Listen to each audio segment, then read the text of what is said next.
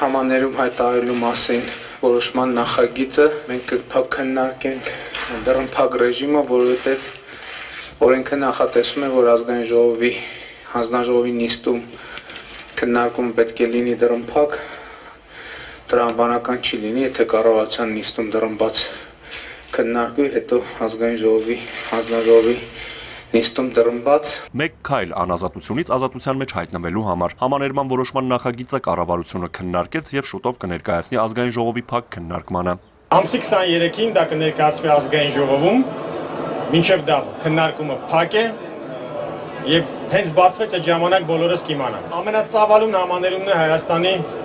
եւ Երևանի հիմնադրման պատմությունից ի վեր։ Դատապարտյալները վաղուց սրտադրով սպասում են այս որոշմանը։ Հայաստանում վերջին անգամ համաներում է եղել 5 տարի առաջ 2013 թվականի հոկտեմբերի 3-ին Հայաստանի Հանրապետության անկախության 22-ամյակի կապակցությամբ։ Մինչ այդ համաներում էր հայտարարվել 2011 թվականին, դրանից առաջ 2009-ին։ Այս տարի դատապարտյալները ակնկալում էին, որ համաներում կհայտարարվի սեպտեմբերի 21-ին անկախության տոնի կապակցությամբ։ Այս համաներումը վաղուց սպասված է եւ անհրաժեշտություն է, նկատի ունենալով այն հանգամանքը, որ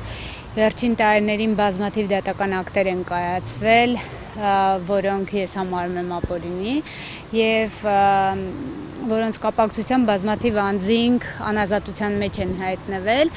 եւ այժմ համակարգը չունի այնքան ուժ, որ այդ բոլոր գործերը վերանայի։ 2013 թվականին տեղի ունեցած համաներման ժամանակ ազատ էր արձակվել 558 դատապարտյալ։ Այս պահին դեռ պարզ չէ, թե ինչ ծավալով է լինելու առաջին հանրապետության 100 եւ Երևանի 2800-ամյակներին նվիրված համաներումը եւ որ հոդվածների վրա է տարածվելու։ Փաստաբան Լուսինե Սահակյանի խոսքով յուրաքանչյուր համաներման տեքստում հստակ սահմանվում է, թե համաներումը որ հանցատեսակների վրա է տարածվում, բայց համաներման ակտը մինչեւ վերջին պահը գաղտնի է պահվում։ Ինչպես հայտարարվեց, դա իրականում պետք է բացառիկ համաներում լինի, պետք է էապես տարբերվի մյուս համաներումներից, այսինքն ծավալը պետք է մեծ լինի, ինչպես գիտենք, օրինակ բազմաթիվ համաներումներում հիմնականում պատժից ազատվում են այն անձինք, որոնց նկատմամբ ազատազրկումը մինչև 3 տարի է կիրառված կամ նախատեսվում է մինչև 3 տարի ազատազրկում տվյալ հոդվածով։ Ես ակնկալում եմ, որ այդ շեմն էլ պետք է բարձրացվի, որպեսզի հնարավորինս ընդգրկուն լինի համաներումը։ Քրեակատարողական հիմնարկների գերծանրաբեռնվածություն, առողջական խնդիրների պատճառով կալանքի անհամատեղելիություն եւ դատապարտյալներ, որոնք հանրային վտանգ չեն ներկայացնում, համաներում հայտարարելու հիմնական շարժառիթներն են։ Ընդհանրապես յուրաքանչյուր համաներում հայտարարելուց առաջ կոնկրետ հաշվարկ է կատարվում, թե քանի անձ ազատության մեջ կհայտնվի եւ այդպես էլ հաշվարկում են, թե կոնկրետ որ հոդվածների վրա տարածեն, որ հոդվածների վրա չտարածեն, որպեսզի քանակային որոշում են, թե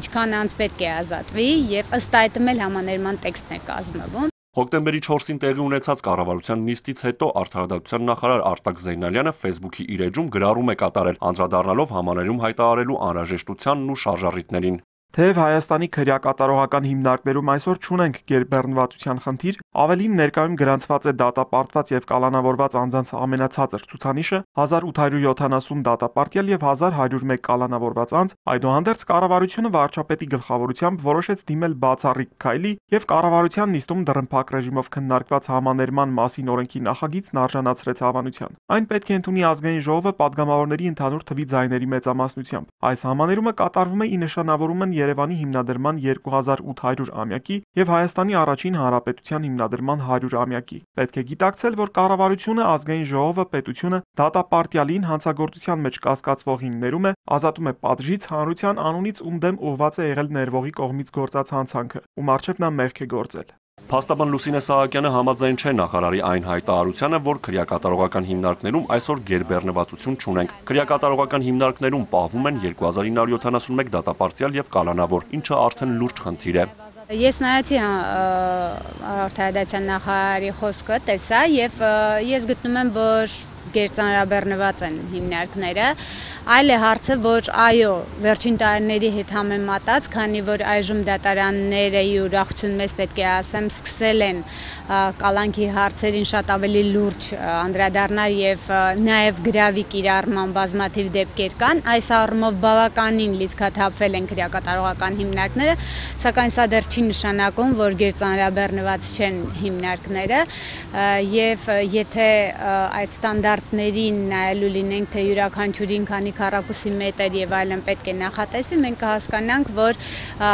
մեր քրեակատարողական հիմնարկներում անձինք պահվում են անթույլատրելի պայմաններում։ Կտարածվի արդյոք համաներումը ցմահ դատապարտյալների վրա։ Հայաստանում մինչև օրս նման նախադեպ չի եղել։ Ցմահ դատապարտվածը 20 տարի անց կարող է դիմել վաղաժամկետ ազատման համար, սակայն Հայաստանում բարձրագույն պատժին արժանացած դեռ որևէ մեկը այդ հիմքով ազատ չի արձակվել։ Ցմահ դատապարտյալների համար ես ակնկալում եմ, որ պետք է նրանց գործերի լուրջ վերանայում լինի, որովհետև մենք պետք է հասկանանք, որ ցմահ դատապարտվածների քանակը այնքան մեծ չի, որոնց գործերի վերանայումը անհնար է, եւ պետք է որ նրանց գործերը վերանայվեն, որովհետև համատարած համաներում տարածել բոլորի նկատմամբ հաշվի չառնելով, թե մենք հասկանում ենք, որ եթե անձը դատապարտվել է ցմահի, ապա այդտեղ շատ լուրջ խնդիրներ են առնվազն առկա եղել, բայց մենք գիտենք դեպքեր, երբ որ մենք հասկանում ենք, որ անձինք չպիտի դատապարտվեին ցմահազատազրկման։ Փաստաբան Լուսինե Սահակյանը այնքան էլ կողմնակից չէ համաներումներին, յուրաքանչյուր համաներումից հետո հանցավորության կտրուկ աճ է գրանցվում, ասում է փաստաբանը, սակայն նկատի ունենալով դատարանների ու դատավորների ոչ այնքան անաչառ լինելու հանգամանքն ու կայացրած որոշումների սուբյեկտիվությունը, փաստաբանը համաներումը անհրաժեշտություն է համարում։ Արթուր Հակոբյան, Մհեր Կիրակոսյան, Էպիկենտրոն։